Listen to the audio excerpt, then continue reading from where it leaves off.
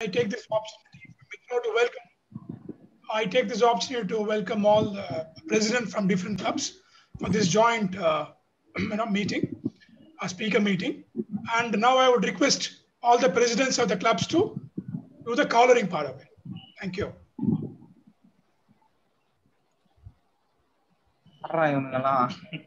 எங்கந்திரா வரீங்க எல்லாம் கேரட்டு பயலா இருக்கீங்க.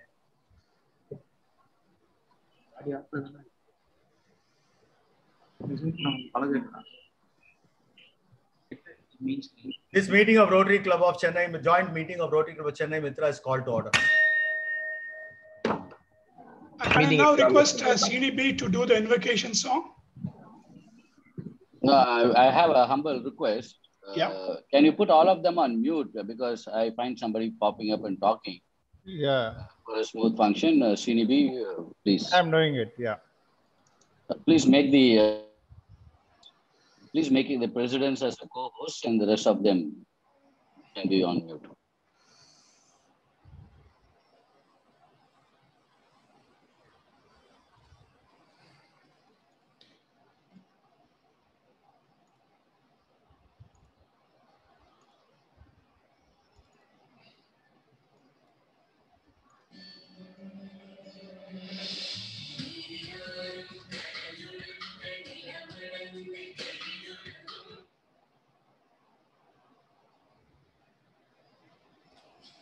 Shit.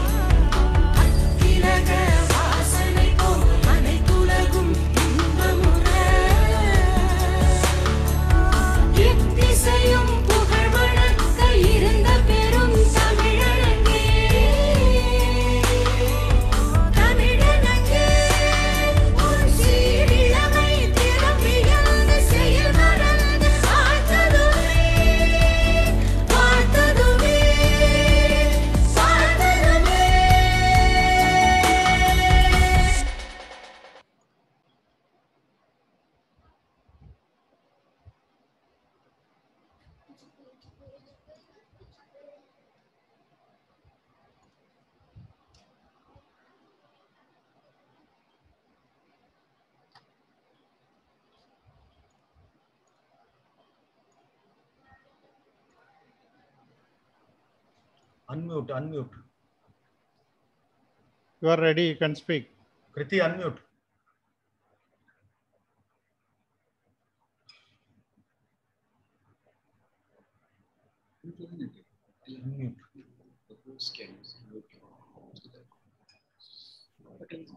Okay. Now I would request, thank you, Shani, for the invocation song. Now I would request our President, Rotarian Suresh Srinivasan, to give a welcome speech. Good evening, my dear Rotarians, Mitrans, and the joint club meeting, all the presidents who have joined us this evening. Chennai Kilpauk, Rajshekhar, Chennai Harmony, Chennai Tirvanmur, Sharda, then Harmony Niranjan, Chennai Galaxy, Giri is set to join us, Roypeta, Reggie, and Mogopayar Radhakrishnan. Most welcome. We are very happy that you guys consented instantaneously when I approached you for a joint meet. And I'm very extremely happy that We are having a good number as of now, and as the meeting progresses, I would want to believe that there will be more people joining in, because this is a pretty interesting subject and that touches the hearts and minds of all of us, because I think almost all of us own a car and would certainly be interested in knowing a few things more than what we already know about. And Kylas, as I know, is one of the famous guys around in town who has been in this vintage car business for more than 30 years. He has headed many organizations for maintaining and restoration of vintage cars, and has had many opportunities to have rallies and functions in the past. Incidentally, Kailash also happens to be my mother-in-law's first paternal cousin, which you'll be surprised to know. So I certainly look forward to a great evening an evening of revelation, where most of us been driving cars for 20 years, 30 years, 40 years. Still, there may be a few tricks or two which Kailash may reveal to us this evening, and we get to know about things. Thank you very much, and I wish all of you a very pleasant evening. Thank you.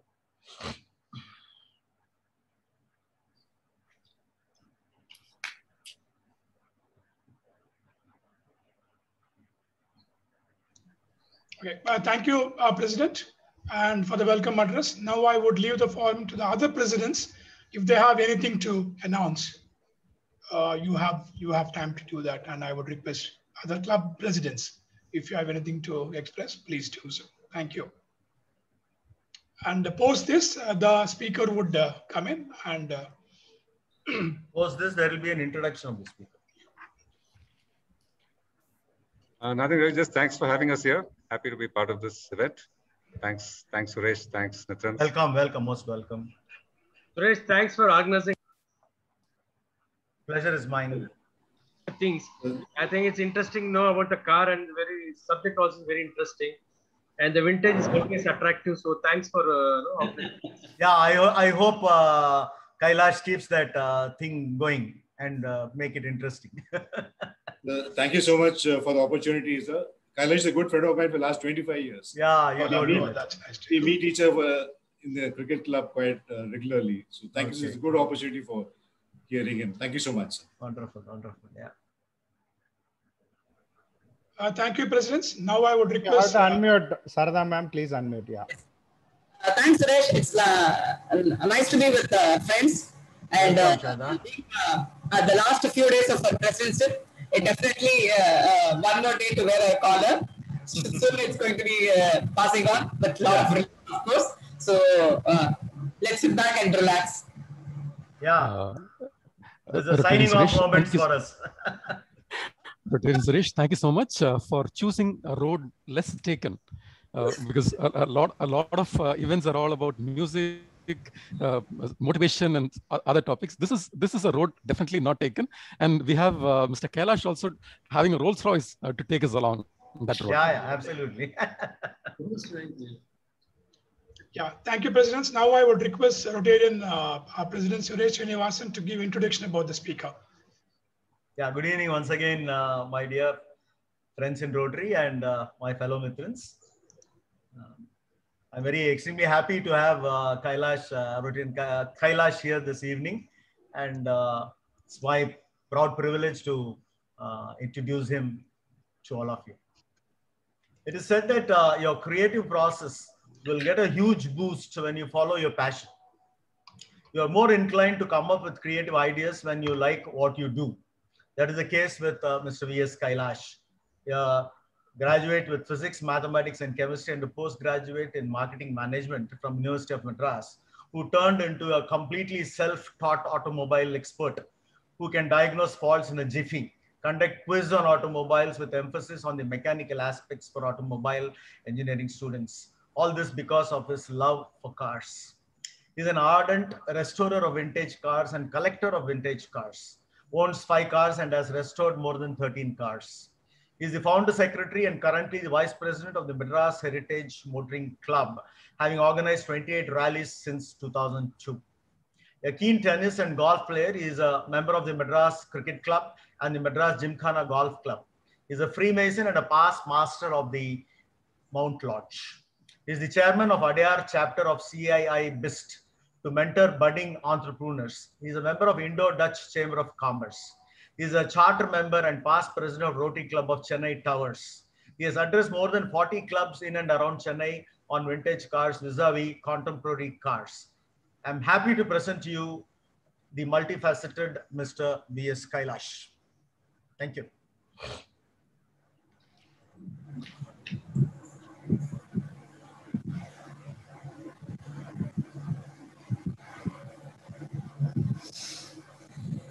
And now I would request the guest speaker to take the floor, and it's all yours, sir. Welcome. Thank you so much. At the outset, I wish to thank profusely Rotarian Suresh Srinivasan, President of RC Mitra, for the lovely introduction and for the opportunity given this evening to address a galaxy of presidents, Rotarians, ants, annets, and Rotractors. I never thought I'll get this opportunity in my lifetime to address a wonderful galaxy of Rotarians. Thank you very much for this opportunity. Once again, I would like to dedicate this speech to my late uncle, maternal uncle, Captain Padmanabhan, K. Padmanabhan, Paddy as he was known, a whiz on automobiles, a great pilot who taught Rajiv Gandhi how to fly, a blemishless record spanning over 5 decades from Indian Airlines. He's the one who brought the Airbus from Toulouse, and that's where I picked up. It's in the genes with regard to automobiles. Once again, while dwelling on the subject of creativity, which Suresh, our president, just mentioned, I thought I should share with you an anecdote to start off with, which happened in a school. Mind you, it's a government school, and you had the inspector visiting. And as you all know, the inspectors have this uncanny ability to corner students and make them feel small with a lot of questions, uncomfortable questions, or questions which can't be answered. So this particular inspector had visited his class, and he had floored them with a lot of questions, and all of them answered very well. The final question we thought will be a shot in his arm, and he said, "Can you tell me whether the word trouser is singular or plural?" The entire class was silent, not a word from any of the students. But one guy from the last row stood up and said, "Sir, I can answer these questions." "Yes, you go ahead." "Sir, it's singular at the top and plural at the bottom." You know what happened after that? The inspector was simply floored and immediately went and hugged him and told that your creativity is at its best. And I would like to sponsor you and see through your education fees till you complete school finals. On that note, I thought I should start off this meeting. See, the cars have been very passionate for me right from the early childhood. Let's say about 5 or 6 years when I was old, I used to get attracted by looking at various models, and the roads in Chennai or Madras, as it was known, were flooded with a lot of these cars. For instance, you've seen now the Q7s. The Q7 equivalents used by the yester actors were the Chevrolet Impala and the Plymouth and Dodge Kingsway, and the likes of these cars were used by them. And more so the Chevrolet Impala with the pillarless version from the stables of GM, the General Motors. As you're all aware, the big three played a very major role until probably up to the early 80s. With the advent of Japanese, they had to go down and learn quite a few things. Not that they were not aware of it, they were very much aware, but nevertheless, Japanese did teach them what is quality in toto. So you had the Q7 equivalent in those days as the Chevrolet Impala or the Plymouth flying in the roads. Before I move further, I thought I should tell you with a brief preamble on the design aspects. I will be addressing to you on the several designs presented by General Motors, as well as Ford, Chrysler, the big three, and their contemporaries from Mercedes-Benz, Porsche, and Italian car makers like Fiat, Alfa Romeo. Then I shall move on to a video presentation for about 12 minutes, 6+6. One is an interview with Jennifer Arul on the NDTV. Another is a Model 8 version of mine, which had been restored painstakingly. And there is a small bite on that, followed by a quiz. The quiz, which I usually address to the annets, No, I feel elated and motivated when I see the annex and the road tractors attending and they answering the questions very well, because that gives me a lot of motivation to be a good speaker. Because as Suresh Srinivasan mentioned during the beginning of the speech, everyone gets butterflies in the stomach when they have to address our audience. But nevertheless, the crowd here put me at ease and brought down my fears to a large extent, with the BP not shooting up. Thanks to all of you Rotarians. Being a past Rotarian myself gives me immense pleasure to be with all of you. See, by quick of fate, I'm out of Rotary, but nevertheless, I shall be with all of you very soon. I was the charter member and past president of Rotary Club of Chennai Towers, a very versatile club and a multifaceted club. And I was proud to be the president during 2003-04 and conducted 56 projects in a span of 52 weeks. And the highlight being the Raila camp, being done at St. George's School students. Okay, and it was a runaway success. And this is the brief background with regard to my Rotary stint. And moving on to the subject, I thought I should brief you my first car to have been purchased early 90s. You know, I didn't have deep pockets being a student, and just then started my career. So I put all that I could muster was to buy a Buckfiat, a 1952 Italian-made Buckfiat. It was a completely built-up unit car, which was imported from Italy, and then except for a few fittings which added on, in like what happened to the Dodge Kingsway, as well as other cars which are assembled here, and including the Modus Oxfords. These were also imported as CBUs, and then except for tires, batteries, and a few other fitments, rest of it came in as original equipment from Italy. So it is a no-nonsense car. Once again, on the design aspect with regard to the Buckfiat, I thought I should dwell on the subject and brief you. The Buckfiat is a no-nonsense car because the frugality of the design ensured that the car is globally acceptable. Though there was one major flaw in the design aspect, as you can call it, the radiator being situated behind the engine. Okay, the designer it was a aircraft engineer, Dante Dagosa, aircraft engineer, and when he sat on the table and made the blueprint for the car, he was very familiar with designing aircrafts. In those days, you might recollect, they were single engine propeller shaft aircrafts with the engine in the front, and the engine being in the front and the axle being behind the engine. This is again a very unique aspect which is there in the Buckfiat.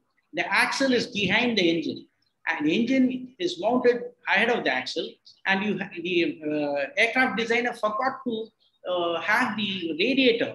Then as an afterthought, he said, cooling is at a stake, so I should design a radiator, and he had to locate it just behind the engine. Perhaps one of the few cars to have radiator being behind the engine, because this car does not have a water pump. It works on the principle of the convection principle, and the water is getting circulated. So this has got an inherent flaw, in the sense the cooling is always inadequate. And these were designed for cool climes like the Alps and the alpine climate, where it survived very well. But when it came to the tropics like India, you cannot abuse the car much. Why I meant to say as a design flaw, that Indians tend to abuse cars. This abuse cannot be withstood. This car cannot withstand this abuse. So you need to be perfect. You need to be like Caesar's wife, above board always when it comes to maintenance. And again, our country knows only breakdown maintenance. We never know what is preventive maintenance. Preventive maintenance is seldom practiced by our people, more so when it comes to cars and machinery. So because everything is pushed to the limit. India is a land of frugality. We can't afford it. Kylas, yes. Sorry, I think Ashwin's mobile either try to get the whole volume down. There's a light echo when you talk. My dear Sarav, just check if it's okay now. Now it's better. Okay, sir. Sorry for that. interruption. Your voice நல்ல clear-ஆ கேட்கணும்ன்றது நல்ல எண்ணத்துல தான் சொன்னது. Is it okay now? Fair enough. Very good. Yes, fair enough. Sorry for this. So on this preventive maintenance and whatever breakdown maintenance, it is only followed thoroughly in the defense forces where they can't take a chance. Everything has to be fit as a fiddle. Ship shape condition is maintained by them.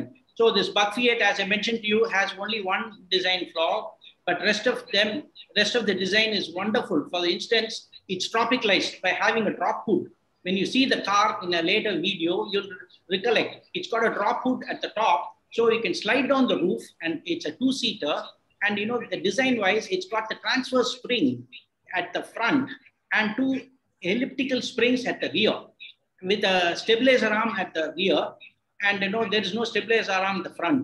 And it's a cam and roller steering gear, overhead valve engine. The earlier ones were all side valves. 1952 model, which I have now, is a overhead valve, and 500 cc. It's a very diminutive engine, but nevertheless a great performer at 90 kilometers cruising speed even now. There is one interesting anecdote which I thought I should share with you, which happened during the restoration way back in the 90s. See, the car, as I mentioned earlier, see, I am a hands-on person who can tune cars, get my hands dirty and get under the chassis and work on them. But age being a factor, as well as the time constraints, what I do is sometimes engage mechanics and tell them what to do and keep going with my regular work. This is only a hobby for me. So Krishnan, who's been trained by TVS, Sundram Motors, right under the eyes of T.S. Krishna in those days in the 60s, was the guy who said he'll restore this car for me. So he's the one who was assigned the job of restoring my buckfiat. And you know what had happened? As the luck would have it, spares for Italian cars, more so for buckfiats, are seldom available because these are all low production cars.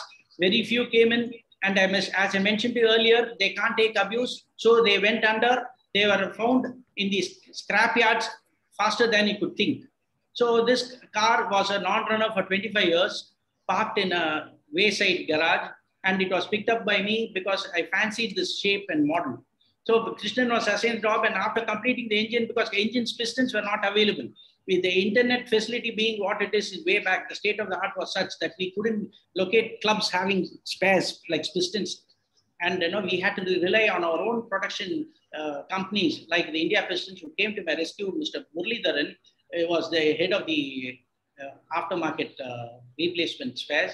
So he said, you can fix, the requirement was 52 mm pistons, but he said you can bore the block and make it 55 mm and use the agro engine piston, which is used for spraying pesticides and all that stuff.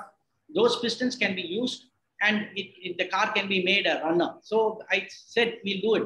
Only drawback was the top dead center was 5 mm below the top dead center, because the gudgeon pin hole, the difference was there between the original piston and the adapted one. So after the engine was assembled, everything, one day the car had to be started. I get a call while having lunch in the afternoon. Krishnan calls me and tells me, sir, whatever you've done is gone for a waste. I asked him, what happened, Krishnan? Nothing, sir. This car won't run. I'm telling you what is. I asked him what the problem. See, the engine does not race. It's only idling. I told you not to go in for this adaptation work of going in for a piston which is not having a TDC top and 5 mm below the TDC. I told you not to do that. You've done it. You've ruined. And my entire effort is come to a knot. I told him, Krishnan, hold on. Please tell me what is it that you've done on the timing. Mind you, this is all on the phone call. He told me, sir, timing is set at 0 degrees. I asked him, Krishnan, how the hell? You're such an experienced person. How could you ever set it at 0 and tell me the car is not racing? Immediately set it to 12 degrees. And you know the engine head has been shaved off much more than what is expected. And then still you make it at 0 degrees and tell me car engine does not race. Then after a pause, he told me, sir, something remarkable, sir. I never knew that I had made a mistake myself. But what I appreciated was his humility. He's much more senior to me, more experienced, having worked only in Fiat cars and Sundram Motors, then a stint in Dubai, and having come back and started started his own unit, but the humility to accept, yes, even though not educated, you get humility only out of education, but even though not educated, he accepted the fault and said, sir, hats off to you, sir. Immediately, because a good mechanic is known by his diagnosis. Here again, gentlemen and Rotarians and its protractors, I'd like to tell you a small anecdote with regard to diagnostics. You know, the diagnosing skills of a doctor as well as a mechanic are somewhat akin to each other. And you know, it so happened in one horse town, there was this doctor who was not too very adept in his profession, and he could somehow pull along and you know, give medicine and cure by hook or crook, as they call it. So, but he had a patient by name John walking in almost every day with the same chronic problem. One day, it so happened, it was raining cats and dogs, and he saw slowly John coming in. And, you know, he thought to himself, again, I had it, because the waiting room is packed. And this guy comes in sauntering and tells him in presence of everyone, doc, my chronic problem is yet to be solved. And, you know, you have not done anything to it. Doctor was thoroughly cheesed off, and he said, pulled him aside and said, John, can you do one thing for me? Tell me, doc, what is it that I have to do? Can you go stand out and come back after half an hour? Doc, what do you mean, doc? It's raining cats and dogs and you want me to stand for half an hour there? I'm sure to get pneumonia. That's exactly what I want you to get, because I can cure pneumonia. That is, this, I would like to tell you, this is the case when it comes to mechanics also. See, some of them are very much endowed with excellent diagnosing skills, but some, what happens is they do it by the trial and error method with our cars as guinea pigs. So these are all some of the instances which I thought I should share with you. And many of them get the moniker like Oda Oda Venkat, late Babu and other stuff. Oda Oda Venkat, I'd like to tell you who he is or who he was. Oda Oda Venkat, nightmare was what I would say, setting the differential of ambassador cars without that humming, because humming and differential humming and ambassadors are synonymous with each other. So what happens is, if there is a car which is coming in with a humming, especially ambassadors, those who, the senior Rotarians who are here will be familiar with ambassadors, because ambassador, after the indigenization, the metallurgy, what it was, you know, we could never get the correct machining as well as the good bearings to avoid humming. But cars up to 1962 ambassador were all manufactured in UK and sent as semi-CBUs, not fully built up complete units, but semi-built up units. And, you know, they came in with a wonderful differential, which seldom had this humming problem. So Venkat, what he used to do is rip open the differential to fit in new bearings, gears, gear, pinion, differential pinions, gears, everything, assemble it. But to his surprise, you'll find that the humming is much more than what it was earlier, prior to changing of bearing and all that. But, you know, again, opening up, then cutting the packing, then, you know, the mechanics have this uncanny ability of meshing the gears by applying paint to see the engagement of the gears and to arrive at the right engagement to avoid humming. See, all this is a trial and error method and takes laborious man-hours. But Oda Oda Venkat, as he is fondly called, you know what he would tell the customers when they complained, what is this, Venkat? The car has got more differential humming prior to what it was brought in. He'd say, sir, don't worry, sir. Oda Oda Seriya Poidon. And that's how we used to get rid of them. So we used to have another moniker by name Late Babu also, a perfectionist to the core on two-wheelers, on Matchless, Bullets, AJ Smiths, all the old ones. He used to do a wonderful job. But then he used to take terribly long period because he'll never be satisfied with the vehicle, what he's assembled. It has to be perfect and trouble-free. That's how he got the moniker Late Babu. These are all some of the instances which I thought I should share with you. Coming back with regard to the design aspects, the best designs are from the stables of General Motors, then as well as Ford. And you know, the General Motors design was superb in the sense they used the separate chassis as well as the shell to bring out different models. Like for instance, if I were to give you an example, the different chassis, different body design, you can take the example of the Volkswagen Touareg. Okay, Volkswagen Touareg as well as the Porsche Cayenne have the same platform, like what they call platform nowadays in the current scenario. They have the same platform, whereas the shell is different. So they can manage to have different models, different cars, and different shapes, and tweaking here and there with CAE. And mind you, when I talk about CAE and CAD, the cars which were produced without CAE and CAD were globally acceptable. And you know, what a thorough automobile engineer one must have been in those days to have produced a vehicle which is globally acceptable. Everything had a dual purpose. If you take the cars from the English tables, like the Morris 8, Austin 8, Ford Prefix, everything, you had the windscreen, but it also had a retractable provision to let in the air coming in, so that you don't get stifled or claustrophobic while driving them in tropics. So these were all some of the design, because they didn't have quarter glasses. Quarter glasses enable you to get fresh air when you open them. But these had no quarter glasses, but retractable front windscreen. With that, you can slide away and get fresh air. So just imagine, I'd like to give you one more example. If you were to look at the current day auto rickshaws, which I have designed a quarter glass arrangement for all the auto rickshaw drivers, thinking of the flights during tropics. So perhaps nowhere else in the world would you see a thermocol sheet, which is curved in a parabolic manner and fixed to the right side of the entrance of the auto rickshaw to let in fresh air, because the windscreen in those days had split windscreens. If you remember, the old API autos as well as the Bullet autos were also there in Salem and other areas. It had split windscreen to let in fresh air. Our designers somehow made a mistake. Probably they never thought of what's happening inside the cabin of auto rickshaw, because they take them for granted and forgot the venturi system they should have provided by having the quarter glass. So I have designed a retrofit glass, quarter glass, which I thought I should give it to them at a subsidized cost to alleviate their misery from facing the heat inside a cabin of an auto rickshaw.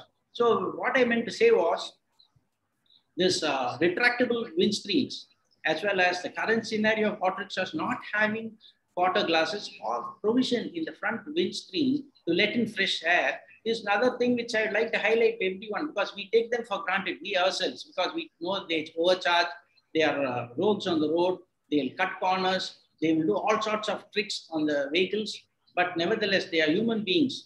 Okay, if you imagine the current scenario in the automobile front is to enhance the driver's safety, comfort. That's why Volvo, the leading manufacturer, always thinks of the driver.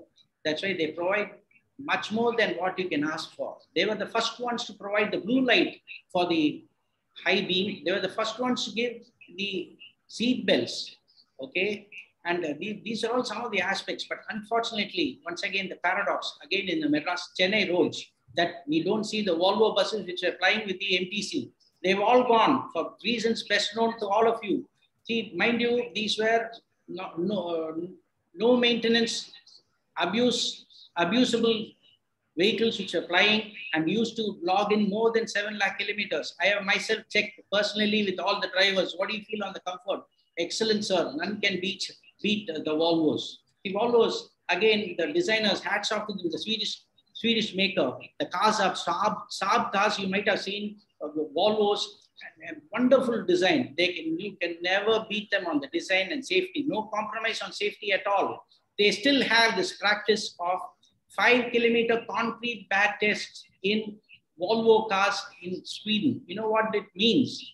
At the speed of 5 kilometers, if you were to go hit a concrete barrier, there should not be any visible mark on the exterior. Unlike what you see on Chennai roads, Hyundai cars, rear bumper and front bumper tied by a rope. Is that what a bumper is meant for? Instead of being a high impact zone, it tumbles like a cookie. Is that what it is meant for? We are guinea pigs in the hands of Hyundai and other makers. Sorry to say this, but I'm very critical. Can they withstand the destructive test without killing a human being? No, they can't. unlike the cars which were manufactured then, had strong bumpers. They will not cave in. At any speed, they will not cave in, and they will not kill a driver or a passenger inside the car. Perhaps except in exceptional cases where the very high speeds and wanton destruction. Otherwise, they are built to protect everyone. Just see the paradox, what we are now getting. And this platform I use, I have several Rotarians used to come to me after the speech and tell me, these are all the unhealthy noises which I get from the cars. Which are the ones which are healthy? Which are the ones which are unhealthy? What to do before sending the car to the garage, your authorized service center? How to be wary of the guys who are out to rip you with a very big list. See, that's where Rotarians urge all of you to have the minimum knowledge on the healthy and unhealthy. Open the bonnet at least twice in a week. All your car bonnets open up. See the visual inspection, what's inside, levels of various coolants, the clutch oil, the transmission oil, your power steering oil, engine oil, everything you check, and the under chassis. I've had several Rotarians who had a nightmare experiences in their Volkswagen cars, with the dealer refusing to acknowledge a serious major flaw in the assembly of the gearbox. This happened in a Maruti also. A loose bolt was there in the gearbox, which I think ricocheted inside the gearbox and damaging the bell housing, and oil had drained out. And the engine, the car had got seized because of no oil in the gearbox. This happened, and I drafted that letter. The car had hardly logged in 70 kilometers. It was stuck at the toll gate near Madura Antakuma someplace. I don't know the location. So I came to the rescue and drafted the letter and told him, if you don't do this, we will make sure that this sticker is stuck on all Maruti cars with our friends, stating that you've taken the customer for a ride by a faulty assembly in your car workshop or a manufacturing line. On this assembly line, I'd like to share with you another practice which used to happen in GM with regard to design aspects. GM, Ford, as well as Chrysler used to have a separate bay. After the cars are assembled, new cars, they used to be pushed into the bay with the teething problems, where they had teething problems. Car wouldn't start after the initial start, and they had to attend to several things. But with the advent of Japanese, first time right, okay, Japanese taught them what is first time right. Not that Americans didn't know it, but the systematic approach of Japanese was appreciated. And each one in the assembly line is a qualified quality expert. So they transformed each guy, instead of having the herd mentality and finally letting one person check on the car, which he might overlook a few flaws. Each person is made to check on his own the quality aspect of each and every component which is being assembled. That's when the problem stopped, first time right. But just imagine our own mechanics. They were saddled with a 50-year-old design, 1954 Morris Oxford, rechristened as Ambassador, with all design flaws, and yet they had to deliver exceptionally well repaired cars, and they did it first time right. When the mechanic gets a repeat job, at least the exceptional few, it is a black mark on him not to have a repeat job at all, be it Ambassador or a Fiat or a standard car which are flying there. More so in Coimbatore area, the pride of India, the Detroit of India. Not a single, here we'll have only exceptions, like when I mentioned first time right mechanics, a handful in Chennai city. Rest of them will say, sir, the spare part was at fault, this at fault, that fault, he will not accept his fault, but not in Coimbatore. If the car comes with a repeat job, he will own up his fault and do it free of cost, because his pride about his profession is much higher than monetary aspects. That's where I salute Indians. Indians, had they been given an opportunity, they would have designed much better cars than what you have now. Even now, our guys are behind the computers, designing one of the best cars in the world. We didn't get the opportunity. We were denied for 200 years. But in the Simpsons Book of Records, you'll find it has been noted and written very well. The best coaches were made in India with a lack of finish and other designing aspects.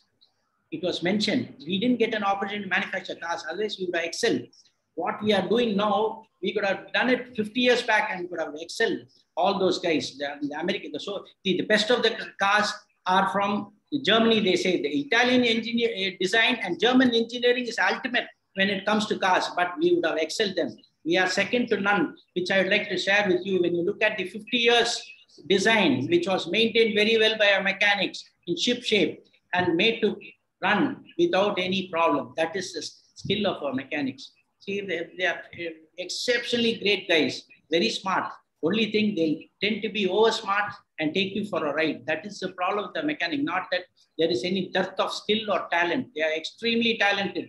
I've seen them with my own eyes. I moved with mechanics right from the age of 7 or 8, seen them what all they can do and what they should not do and what they can do. They will attempt what they should not do and at the cost of the customer and still get away with it, because that is what I would say, vicarious pleasure which they derive because of lack of education.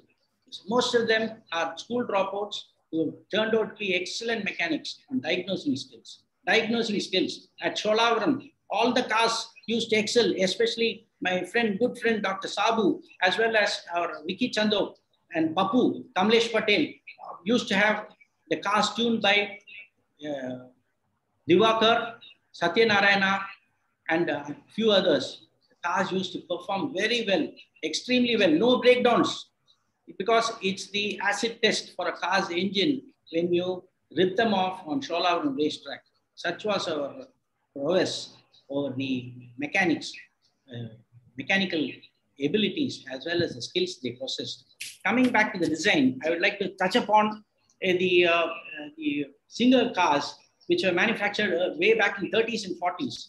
Mind you, these Singer cars came in without any water channels. The water channels, what you might have seen in Ambassador, which is not there in any of the new modern cars, no water channels. Water channels are used to guide the water flowing in from the roof to the sides and to flow to the ground. But Singer way back in 30s and 40s had a design which didn't have water channels at all. Similarly, Singer was a revolutionary car maker, was knighted posthumously, even though his achievements are much more. He should have been given a lot of awards he didn't get. He was a very good cycle designer, Singer sewing machines, then typewriters, cars, motorcycles, tricycles, and as well as jerry cans, and many other things meant for World War II.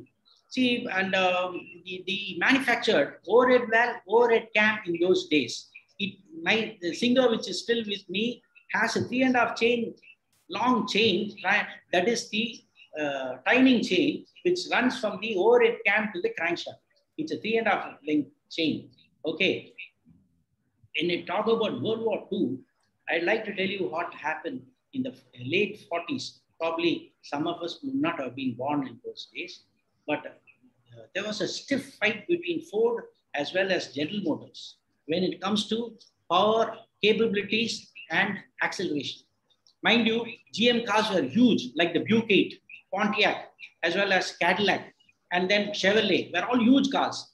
But they had one-upmanship on Ford. They had the overhead valve engine, whereas Ford had the side valve. The ingenuity of Henry Ford was remarkable. See, when he had the side valve competing with the GM's Buick 8, the Ford V8 has to pit the Buick 8 at the post. How he achieved it? See, he had the side valve engines are less efficient.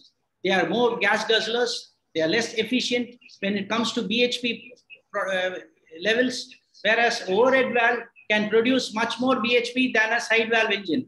So what Henry Ford did was called his engineers and told them, have the V8 design, side valve V8, the Ford Mercury side valve V8 was designed and said, okay, let it compete with the Buick 8. Buick 8 is a straight 8. Mind you, straight 8, overhead valve engine more powerful.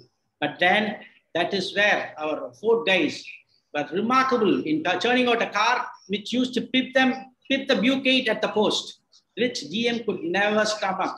They could never ever digest the fact that a Ford side valve could do this.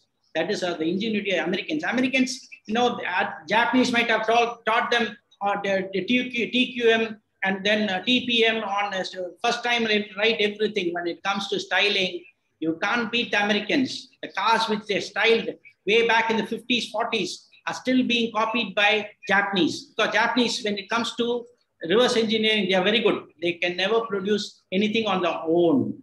So that's what happened in the 50s when a team of Japanese, about 8 of them, landed in General Motors and said, we need a prototype from you to be manufactured in Japan. Can you do it for us? GM said, yes, we can do it. Okay. If they went ahead and gave the blueprint, everything, and the time frame was 12 weeks. Japanese said, that's too long. We can't wait for 12 weeks. We need it in 6 weeks. Can you do it? The GM guy said, that soon. And that's how, my dear gentlemen, the name Datsun was born. So what I meant to say was the Japanese, the reverse engineering, what they did, to the extent they went to go ahead and copy is very well seen in the Mini Cooper, the Italian job car, the Mini Cooper, which was a runaway hit by Alex Isagonis way back in '59 with the transverse engine. This was the forerunner for the Maruti 800 to come with transverse engines. This was a car which had the gearbox under the engine. The engine oil and the gearbox oil was the same in the Mini Cooper. Mini Cooper is again a no-nonsense design, more glass area, wonderful engine. The engine is from Austin and Morris, the Mohawk series engine, mighty performer. See, what had happened was this car can cruise at speeds up to 140 kilometers an hour. Okay, when you soup it up, it had the dual carburetor versions, you can soup it up. So, and it can cruise very well, very low on center of gravity. Therefore, cornering is excellent. At high speeds, you can corner very well. Nimble steering, front wheel drive. What more can you ask for in the design, my dear friends? So you can imagine the Maruti 800 being produced in the 50s by Austin Mini Cooper. That was the runaway success. Only flaw it had was it had rubber bushes instead of regular suspension. So the ride was a bit rough or hard, as you call it. Okay, otherwise a wonderful design. Again, coming back to the design, see the frugality which I mentioned, everything had a dual purpose. When you had the vacuum generation from the engine, from the side valves, from the Ford Dagenham factory, they used the same vacuum from the engine to power the wipers. That's why some of the Ford cars in the way back in the 40s and 50s, when they go up the hills, you'll find the wipers losing their speed. The speed of the wiper will come down because the atmospheric pressure is low and the vacuum generation is low. Therefore, the speed of the wipers will come down. These are all some of the because when you have an advantage, there will be a disadvantage. That's a nature's law. You can't have all advantages and no disadvantages. So they made use of dual design, and that's how we had cars which the bonnet hood, for instance, on a Ford Prefect will double also as a latch for the bonnet. So these are all some of the things which which was there, and I would like to touch upon once again on the designing and contouring. Hudson, again, Hudson was a very premier car manufacturer in the 40s and 50s. Hudson had the low center of gravity. It had only a side valve 6-cylinder engine. But then this car, because having a very low center of gravity, the Hudson Hornet used to give a real chase for the Ford V8s as well as the GM. See, but Hudson lost out with the competition when they didn't have the multiple designs, having the same platform, giving different designs, which GM was very adept and they could do it. Hudson couldn't do it. They had the monocoque chassis. So it's a single unitary construction which didn't have a separate chassis and a separate shell. So they lost out on competition when they couldn't offer different models. But when it comes to styling, the interiors, as well as the performance, Americans simply loved it. Their pockets were deep after the World War. They wanted very fast cars, action-packed cars. That's where Hudson scored. Sarav is watching at his watch. I don't know how much time I've left because I will quickly finish the under chassis as well as the rest of the things. On the under chassis, GM had designed the double wishbone suspension, which is the finest suspension when it comes to shock absorbing performances. Vauxhall, the counterpart of GM or the subsidiary of GM in the UK, also had the same double wishbone suspension which is now order of the day. Double wishbone suspension is there in Toyota cars. All the major cars have at least got the single wishbone. Even if you don't have the knee action, they have the single wishbone. So single wishbone absorbs most of the shocks. And the McPherson strut, what you find in the new generation cars, was again the brainchild of McPherson from Dagenham Motors Ford, way back in the 50s, when he designed the Ford Consul with the McPherson strut.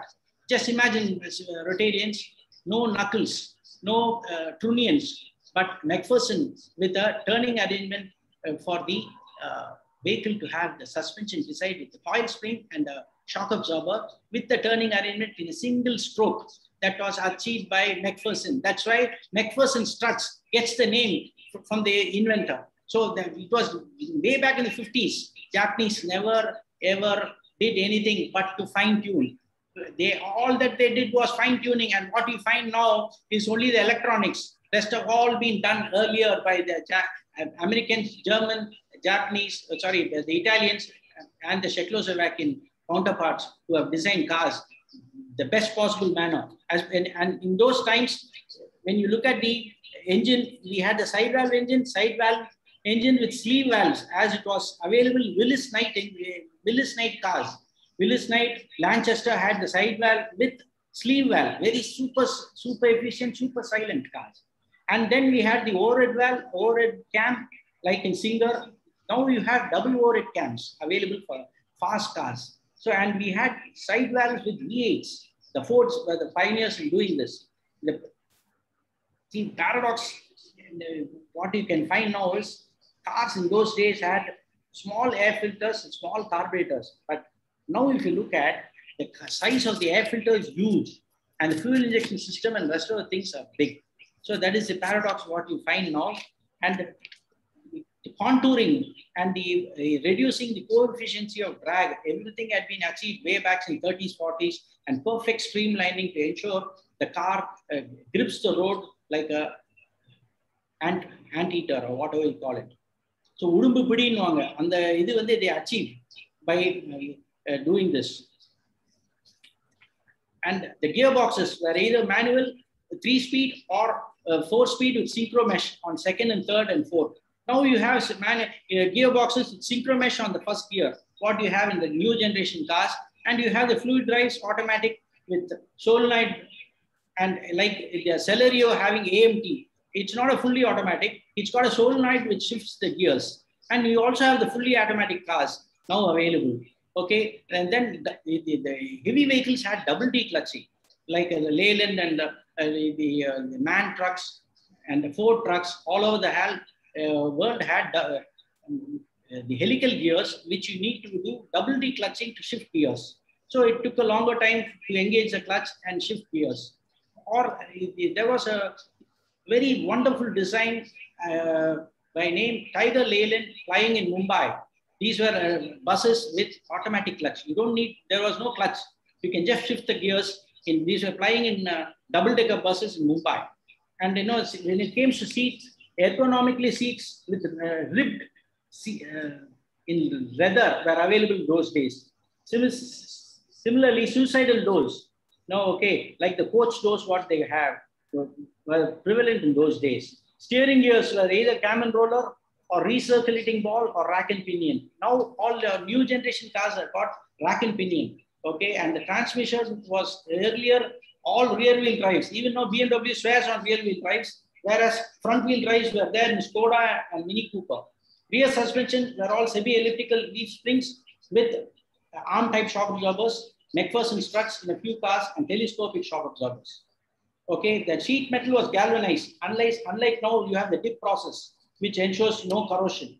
Electricals were all 6 volts and subsequently 12 volts. Okay, and you know, we had the electromechanical trafficators which used to go up, the arm which used to go up to show that you're taking a right or a left turn. Windows and glass were all tempered glasses as against laminated glass. The Americans did produce cars with laminated glass in 50s. Okay. These are all some of the design aspects which I would like to tell you. And one more thing which I'd like to share with all of you is most of the names like station wagon were all car and a pair. Why the car was called station wagon? Because it used to go to the station to fetch the passengers with huge luggages.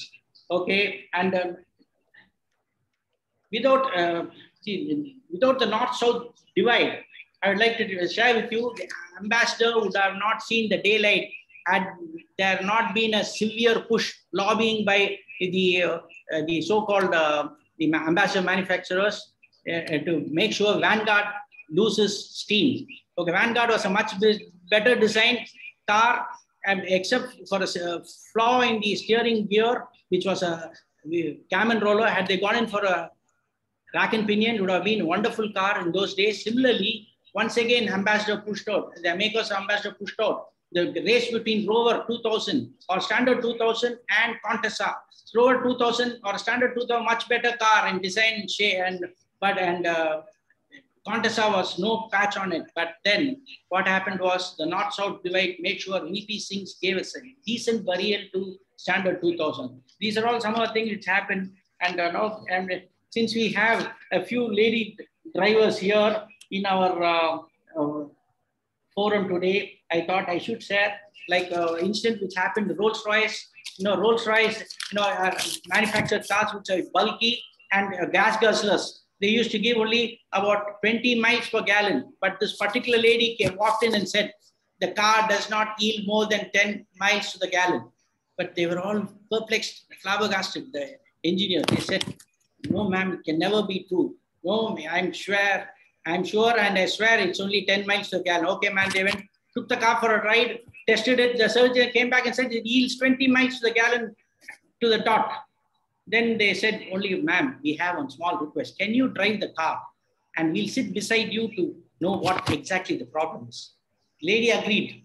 Okay. The minute she got into the car, you know what she did? She pulled the choke lever and hung her handbag onto it and started moving. Now you know why it gave only 10 miles to the gallon. Okay. Similarly, my dear friends, you know something? It so happened in a barricaded road.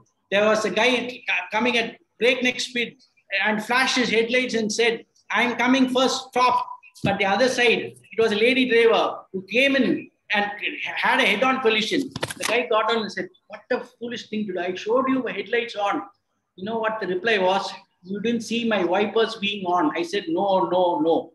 So that is the logic of our lady drivers. And one more joke which used to go around in those days was, there was a lady driving a Volkswagen Beetle. The car stopped somewhere suddenly, and all of a sudden, she didn't know what to do. She went and opened the front hood. To her utter astonishment, there was no engine in it. Suddenly, she found another lady driver coming in and stopped next to her and said, what's the problem? There's no engine. Don't worry, ma'am. I've got one in my car in the rear. You can use that. So that is the logic. That is the logic, man. And I mean no offense to our lady who are here, Sarada Suran. They are all expert drivers and very careful drivers, because the most careful drivers are lady drivers. And closing up with this, I do not know if my time is over. With your permission, the video can be shown and the quiz. I hope you all enjoyed. And any questions you can be sure to ask me. I will answer to the best of my ability and also give you solutions on new car diagnosis, which I thought I should share. This platform I use in Rotary to not only talk about vintage cars vis-a-vis contemporary cars, but I also share this platform on children's safety aspects when they move on cycles on the roads, how to take care of them, how could they have a safe ride back home from the school, how to inculcate the habit of cycling, how to make use of the forums like the FM channel 98.1 to have the haversacks glued to the rear carrier, not on the necks to avoid neck pain. These are all some of the things which I share. How to make sure two-wheeler riders with children on the tank, to make the children face them instead of facing the road, so that small particles do not get into the eyes and spoil the eyes, because they seldom wear goggles or anything. Father wears, but not the children. These are all things which I stop and highlight to the two-wheeler riders. So once again, for a patient listening, I hope it was interesting as you had all envisaged, and I did match up to your level. And followed by the quiz, which I thought I should do it. I hope the show of hands will help me to go ahead with the quiz or not. So I'm intently watching our President Suresh Srinivasan's face. Okay, sir. The first question, my dear, you might have seen on the roads, vehicles being towed, okay, without the driver being there in the vehicle that is being towed. The rear vehicle has no driver, but then it is towed. You know how it is towed? It is towed by fastening back to back.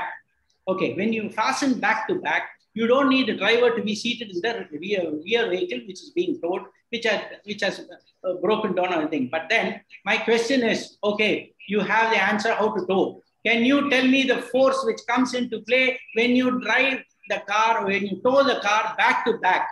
That is the question, my dear. In case someone wants to answer this question, most welcome. Or if you want me to go ahead and give you the answer, I'll do it. Nice. Dear Suresh, what do you say for this? Okay. Rest of the team members or the rotating, I'll give you the answer myself. When you tow a vehicle with back to back, okay, and the force which comes into play is the caster force. Caster enables you to let go of your hands while driving forward. But then when you reverse, that wheels will start turning on its own, because caster is not designed for the rear motion of reversing. It is only designed for the forward motion. That's the force which comes into play. And our fellows, again, ingenuity and Indians go hand in hand. They are second to none when it comes to shortcuts. Shortcut kings, I call them, because they are very good at that. My second question is how to start a multi-wheeler diesel engine, let's say a Leyland truck, okay, which is on an inclined plane, okay, and there are only two small boys, because our boys can start engines, everything, our mechanic boys in Namakkal. This is again from Namakkal, the heavy vehicle hub of South India, or Tamil Nadu, as you can call it. So how the vehicle is started when you don't have a battery which is able to start crank the engine, battery is down, it's a diesel engine. All that you have is a heavy vehicle's jack, okay, and a long rope, okay. All wheels are intact, but it's on inclined plane, no pushing is possible. You know how it is done? In case anyone wants to answer, most welcome by show of hands, or I'll give you the answer myself. Okay, our guys in Namakkal, what they do is, it's a gyro powered starting. The rope is passed between the two wheels of the rear vehicle, rear portion, and then one side is jacked away from the ground. It's lifted. So rope is wound in the opposite direction of the engine motion, and then one guy runs pulling the rope while the other guy sits at the engine at the steering wheel, engages in second gear, lets go of the clutch when the engine, when the wheel momentum has picked up and the engine is started. This is again another invention, or you can call necessity is the mother of invention. That's how our guys in Namakkal do it. Then my third question is, how do battle tanks turn? If anyone wants to answer, show of hands is most welcome, or I'll tell it to you. These are all questions, my dear, which I give it to the annex, who are just on the threshold of completing their automobile engineer or mechanical engineering. Battle tank. Slip steering. That is, you jam the wheel on either side, and yes, that becomes a pivot. You hit it on the head, my dear Rotarian. That's the answer, correct answer. It turns, in simpler language, it turns away. You row a boat.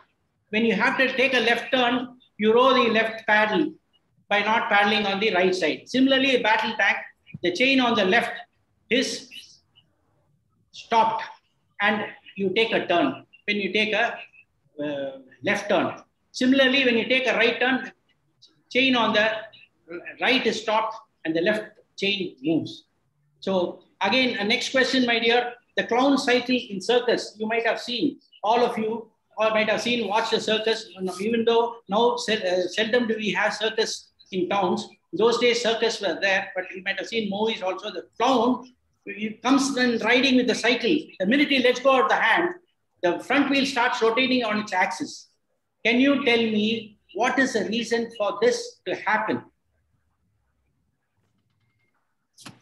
Front wheel starts rotating. There is a difference. Again, the clue is this. There is a difference between the cycle, which is manufactured specially for the circus, and the one which is now being used conventionally on the road. There is a distinct difference. Those with keen observation powers might have observed it. If you want anyone to answer, please go ahead. I would like to congratulate the Rotarian Annex or whoever attempts road tractors. The answer I can give it to you, my dear. These are the straight fork cycles. The forks don't have the caster bend. You might have seen the regular conventional cycles, the caster bend is offered. In a clown cycle, it's a straight cycle, straight without the caster. That's how the front wheel is. So when you have the straight arms, when you let go of the thing, the wheel starts moving on its axis. So only when you put your hands on it, it will stop. This is the same principle used in toy cars. When it goes and hits a wall, it automatically reverses. This is the principle which comes, the caster principle which comes when you have the toy car reversing on its own and moving. So this is another interesting aspect which I thought I should tell you. Then another interesting question is shaft-driven bikes like the DKW, BMW in those days, during the Second World War and the 40s and 50s had always sidecars. Sidecars. I beg your pardon? Like any reason for this sidecars, I thought I should tell you this. See, when you have a shaft-driven motorbike, the traction is low. When the traction is low, you have a safety aspect and you might skid and fall. To prevent this only, they had sidecars in bikes in those days. More so in the defense, where the rough terrain used to be there and it never used to be on terra firma, on raw regular roads. This is one thing. And how does a multi-wheeler trailer with a turntable reverse? Again, this is a very, what I would say, not a very easy question, I do admit. But how does a vehicle with a turntable, multi-wheeler axle turn, reverse? Okay, because how it does is, how you turn or how you reverse it is only by experience. When you sit on the wheel and you start the engine, shift it to reverse, you need to let go of the clutch. The front cabin will move to one side. You turn the wheel to the opposite side. It is only by trial and error, depending on the load conditions at the trailer, can you get a straight reversal. So this is one thing because of the turntable, which happens, which I thought, this is a question asked, how to detect whether the driver is a very experienced driver or not when you appoint drivers for the fleet owners, which I thought I should share with you. Okay, and Rotarians, I thought I should share with you another interesting aspect is, as an occasion, it is possible to bring in cars from US or other places for restoration. We have got the best mechanics and wherewithal, and under Carne scheme, and restore it and send it back as a very good, very rewarding proposition, which I thought I should tell you. And it's also, there is a good opportunity lying ahead of you, because there are more than 20,000 cars in the whole of India or much more, and for maintenance as a profession. With these things, which I thought I should tell you all. Thanks for this opportunity once again. And the question answers, whomsoever wants to, please go ahead. Thank you. With folded hands. Hope it was not overbearing and you all enjoyed. Yeah. Yes, Ganesh ji, you can ask. Unmute yourself. Good evening, sir. Good evening, Mr. Kylas. Hello. Can you hear me? Yes, sir. Yeah, actually, I'm Ganesh from Rotary Club of Chennai Harmony. And very good sessions, sir. I also love cars. And one more thing from your biodata, I heard that you're a golfer. Yes, sir. Yeah, I used to play in Gymkhana. Yes, sir. I've seen you, sir. You've seen me? Yes. Sada was my coach. And we had very good friends. Great. Actually, I play with, Nagaraj and all? D. Nagaraj? Nagaraj, I do know. His father only inducted me, sir. Dhananjay. Yeah, same thing. Dana only inducted me as well. Inducted me into the club, sir, way back in 1990. Yeah, same thing. I used to play here also, yes, because I mentioned the word golf. When did you stop playing there? I've started again. In on and off I've been playing, but I've met you along with my call for friends like Prasad, Chanmugam, and then all SRS, everyone. I've met you, sir. Okay, Shanmugam, is it? Yes. It's no more, I suppose. He's no more. Correct, am I right? Yeah, you're right. I've met you along with him, along with Suresh and others. Yeah. I used to. I have won quite a lot of cups over there, but I used to play. I mean, I was coached by another gentleman, Loganathan, in 90s. That's a nice question on vintage cars. I really appreciate your question. I love cars. I have some latest bins and things like that. I don't have vintage cars. I love cars. In fact, I wanted to have one, but I didn't see your vintage car, Buck. Now you'll see it, sir. In the video, I'll show it to you, sir. Time permitting. Sir, can we go ahead with the video and show it, my dear President? Please. Okay, thank you. Sir, thank you, sir. Thank you. Thanks for reminding. I forgot about the video. Yeah, with the video, we could probably, yes. Yes. We can conclude. Can you get a permission to share? Yeah, it's already there. It's already done. You can hit. Thank you. Their garage to cruise down the city's streets for the members of the Madras Heritage Offering Club. A chance to show off their priceless treasures and to bask in the admiring glances of the onlookers. Are you able to see it, please? No. The audio. No, sir. Only the audio. You'll have to click the video part of it as well. Video, okay, sir. Sir, we are not getting video. Okay, what do we do for that? Sir, please click the share screen button. Share screen button, okay. And then select the video window. Okay. Before selecting the video window, there will be two icons will be there. Tick on that. That is audio, embedded audio, and as well as the other one. No, what I'm asking is there's one participant can share at a time. So I'm going to use. Yeah, you can do that. You can share. Yeah, that's what I have done. And but you have not selected the video port.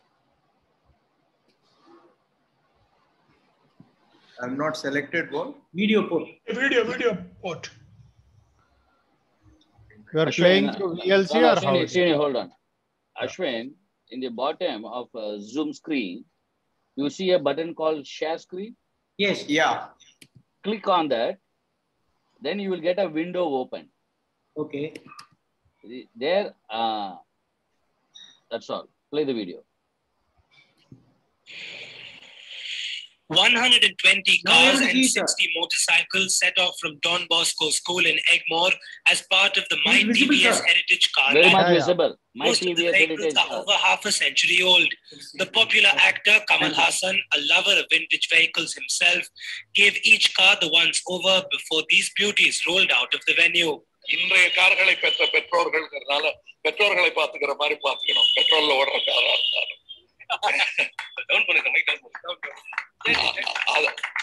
அதனாலதான் எல்லாரும் அது பழையதெல்லாம் கழிய வேண்டும் என்பது ஒரு விதமான கருத்து. ஆனால் அதை போற்றி பாதுகாக்கவும் வைக்கலாம். இவைதான் சமுதாயத்தின் உரம் என்று நம்பிக்கொண்டிருக்கும் இவர்களுக்கு என் வாழ்த்து. Our club's intention is to show can afford it and if you have the patience. For most antique car lovers, it's just the joy of possessing these magnificent vehicles that is a thrill. But for onlookers, it's a rare treat. We're now joined in the studio tonight by Mr. V.S. Kylas. He's a secretary of the Madras Heritage Motoring Club. Thank you very much, Ms. Kylas. What beautiful cars. Tell us about this club of yours. Thank you, Jennifer. First of all, thanks to you for this great opportunity to showcase our events. And this is part of the Madras Heritage Motoring Club event held annually. This is the 5th year in succession. We have My TVS sponsoring the event. And we had a great show this morning at Don Bosco. And we had Chief Guest Padma Shri Kamal Hassan flagging off the rally. Right, but tell us about the cars themselves. I mean, you know, and does every member of your club actually own an antique car, vintage car? Yes, we have close to 86 members in our club and quite an eclectic group of individuals who got cars from 1926 onwards till 1975. We have close to about 150 cars, out of which about 120 came in this morning. And, you know, it's a great passion. And you actually don't own a vintage car or a heritage car. You just possess one to be given to the next generation. Right. That's the passion that we have for these cars, and the younger generation is a great motivation for us. What was really the idea of forming a club as such? Is it simply to showcase what you had, bring them collectively, take them down the streets on a parade, or what was really the idea? Maintain the cars, helping mutually. Saptarishi, when we formed this club, the objective was to preserve and protect, make sure the cars don't reach the scrapyard, and also kindle the passion. I'm sure everyone who sees a vintage car or a vintage bike immediately wants to possess one. And we make sure that with our contacts as well as the networking, that we do make available cars which are available within India for members to acquire one. But isn't it expensive to preserve and protect? How much does it cost? You have to be very rich to have a vintage car. Well, we are not, so but anyway, let's ask. That's a misconception, but I'm sure you would agree with me. You don't need to have deep pockets to own a vintage car or bike. Considering the buoyant economy that India is going through, you could still own a vintage car and you could maintain it very well, because you have the number of models available. You don't need to go in for an expensive Lagonda or a Rolls Royce or a Merc. You could still settle for a Morris Minor or Austin, which is available. These were run-of-the-mill cars available at good rates.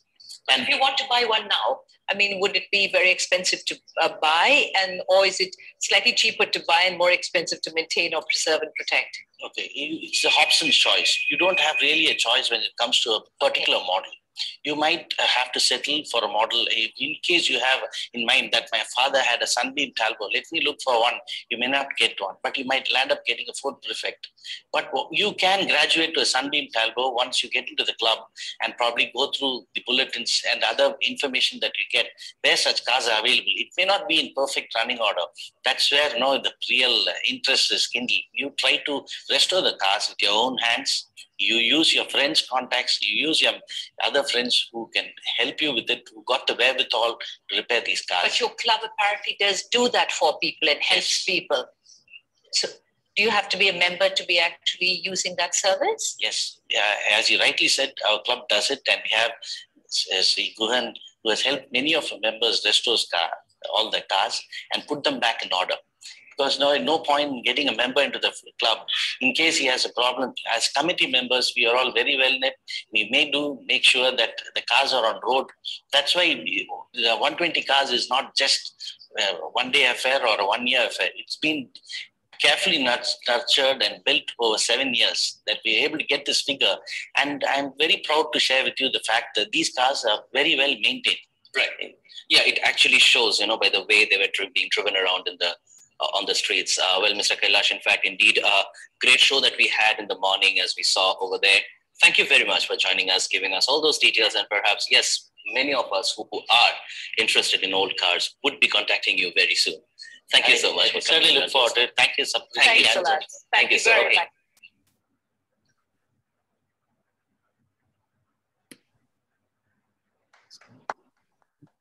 So we have one more video on my Morris 8, which I thought I should share with you. Yeah.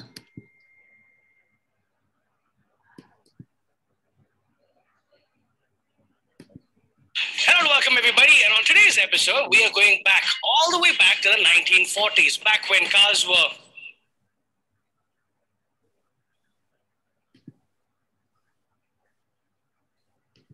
You follow the same procedure like how you played the previous video.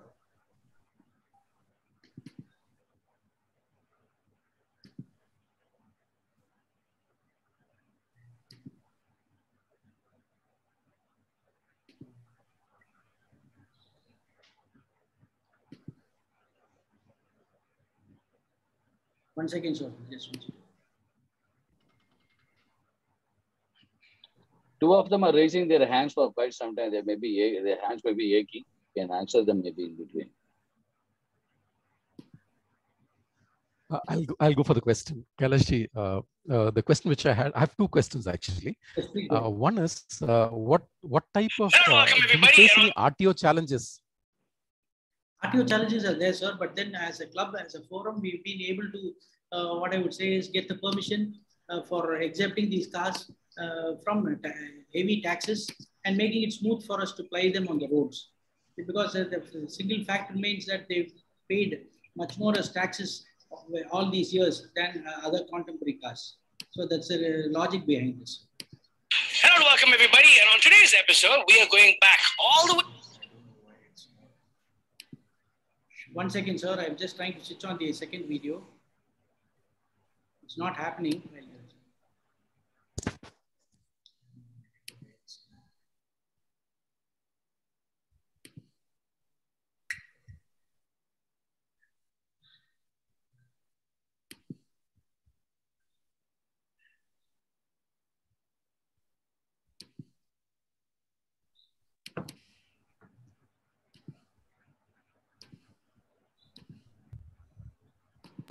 Excuse me, sir. This is visible and you just maximize the screen, sir.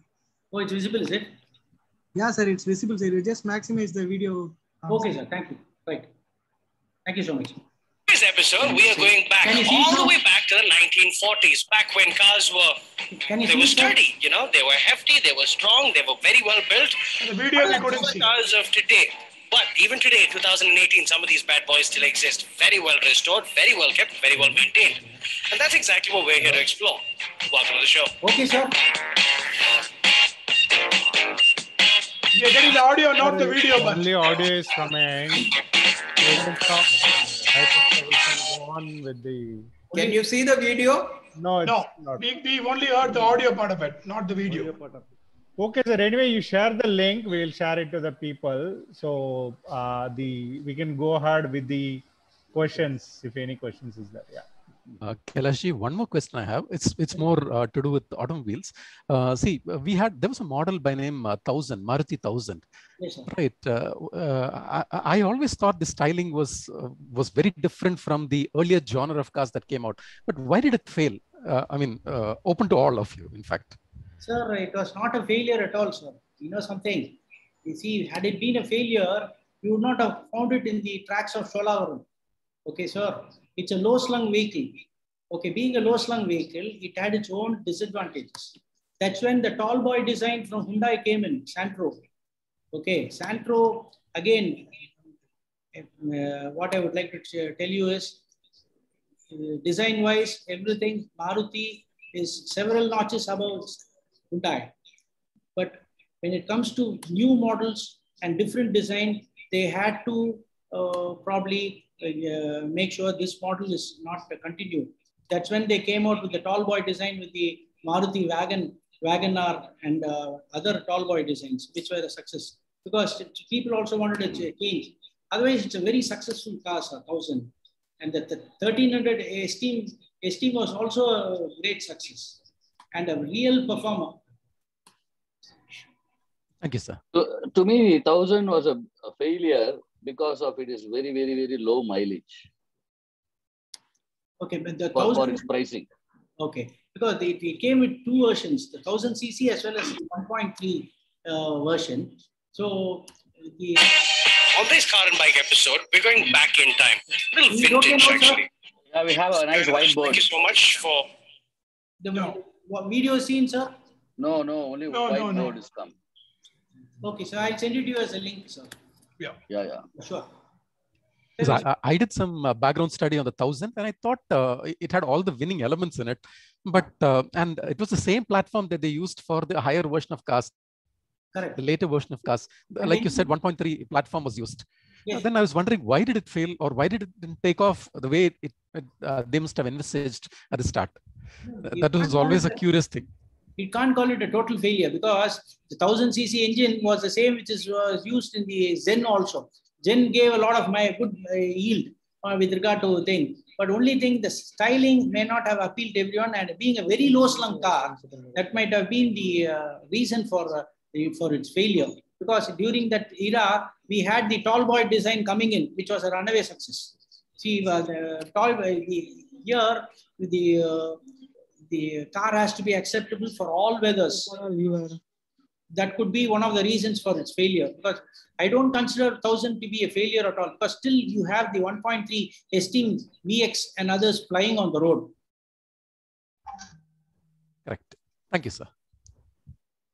One last question, Mr. Kylas. Yes. No, because I used to go for Solavaram race those days. Yes, sir. Do you remember Jayaraman? Yes. A.D. Jayaraman. Standard 10. Yes, yes. Herald. Jairam Special. Yeah, do you remember those days?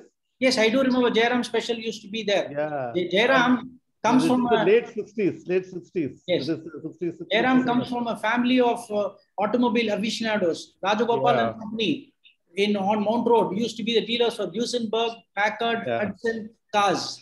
So the Jairam Special, it runs in the family, the automobile. They were the forerunners for putting up the plant for engine valves, which are later sold to Rane Group. Yeah, sir. And one more thing, do you remember the Sharif Dayan? Sharif Dayan, yes. Yes, sir. Golfer. He's a golfer as well. He's also a motorbike. Go-kart. He's got the go-kart ring. And one more thing I wanted to tell you here, sir. And if at all we can import, can we import the old cars, sir? Yes, you can import. Now they have. Because, wait a minute, I'll tell you, because I have seen quite a lot of old cars in Cuba, Havana. Okay. And all big cars, the Dodgers and Plymouth Impala and all those things are there in Cuba. Correct. Quite a lot, not one or two. Only the RHD version. All in running conditions. RHD versions can only be imported, sir, not the left-hand drive. Okay. That is one restriction there. Okay, sir. Okay. Thank you, sir. Thank you very much. Very nice. I enjoyed your. Thank you so much, sir. In fact, in the interview, I was able to recognize you. In the interview, Arul, you are a little bit younger. I was able to recognize you. Very good. Very nice. I'm very happy. Thank you. Thank you very much. Actually, what year is the year of manufacturing? You can consider it as a vintage car. Sir, cars up to 47 are classified as vintage cars. And cars manufactured after 47 up to 75, we have got it as a classic car. It's a very broad classification that we've got in India. We don't have the veteran cars, Edwardian cars and all that classification. We don't have, because those cars are very few in number. See, in India, we'll have to first consider the fact that having these cars itself is a very big hassle in terms of maintenance, in terms of getting spares, everything. So we got the broad classification and put the act together, get the youngsters involved. The next generation has to take over. See, no point in we having all these cars. If they take over and they show interest, then only this hobby can be pursued further. சரிப்பா எனக்கு ஒன்னு கொடுத்துருப்பா நானும் வாங்கிக்கலாம் sir ரொம்ப costly இல்ல வாங்கிடலாம் ஒன்னு all Rotarians can afford it. If I can afford it, all of you can do it. Yeah. Humble submission. I think President Rajshekhar has got one question. Sir. Yes, sir. New taxes being introduced in 2019 for the green tax, 50% more, and 50 years from the date of 2019 is a cutoff date. Thank you, sir. Mr. Arun, you would like to have a question? You have raised the hand. Arun Prasad? Yeah. Yeah, hello, sir. This is Arun from Vellore, Tapadi. Yes, sir. Sir, I got one contact app. I have partly restored it. But as you said, I got a humming noise. It starts with my engine with the ambassador. Have you got any idea how to reduce those noise or to compute it? Sir, I didn't fully understand your question, sir. No, Kylas, he's rebuilt his old car. Okay. He has some humming noise. He's asking if you can help him out. If I'm correct, Arun. It's humming noise in the ambassador, sir.